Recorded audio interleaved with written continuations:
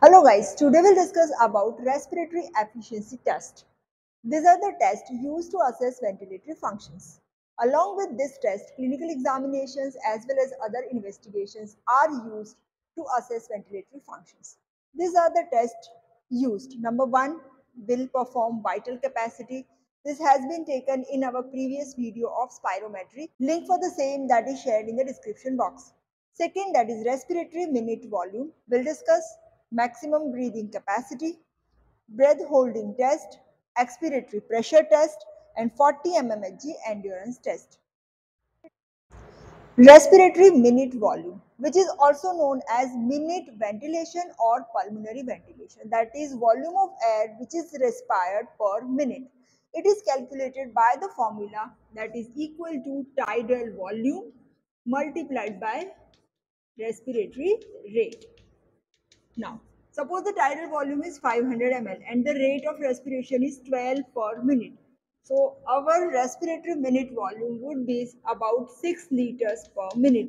Normal range for this is 6 to 7.5 liters per minute.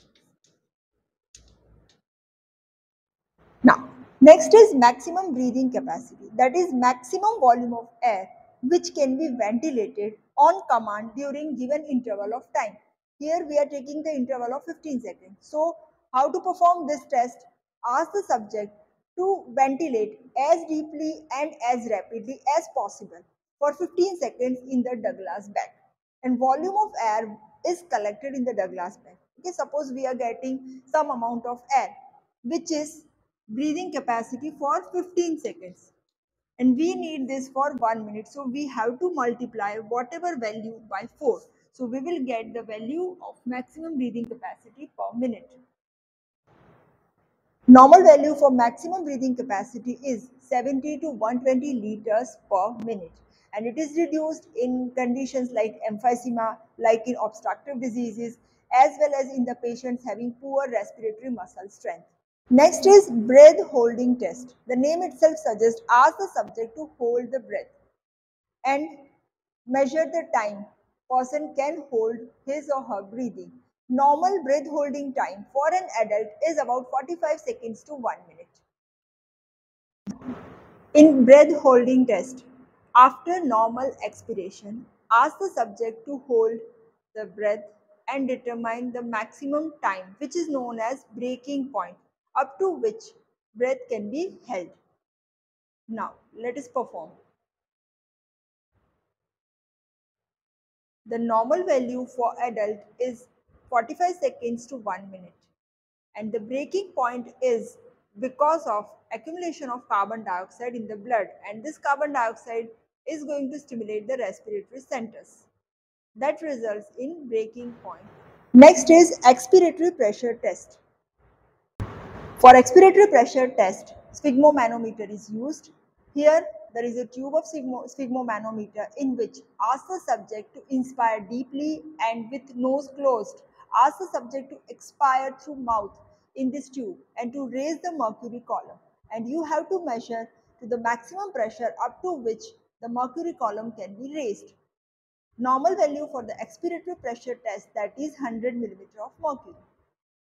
As we have discussed, ask the subject to inspire deeply and after that, with nose closed, ask the subject to expire in the rubber tube and to raise the mercury column.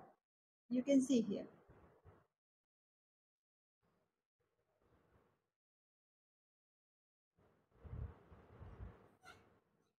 Measure the maximum reading of which give the expiratory pressure. Next is 40 mmHg endurance test. In this test, ask the subject first to inspire deeply and then with nose closed, expire in this rubber tube and raise the mercury column up to 40 millimeter of mercury, and to maintain this for a while, to which person can be able to expire and to hold. Normal value for this is 50 seconds for an adult. Here, ask the subject to inspire deeply and with nose closed. Ask the subject to expire and to raise the mercury column up to 40 mmHg.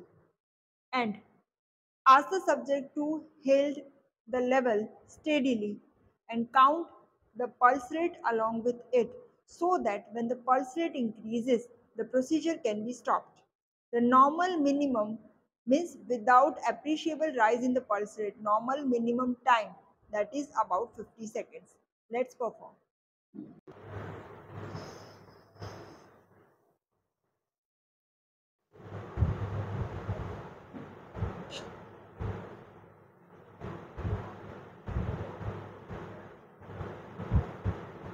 Thank you.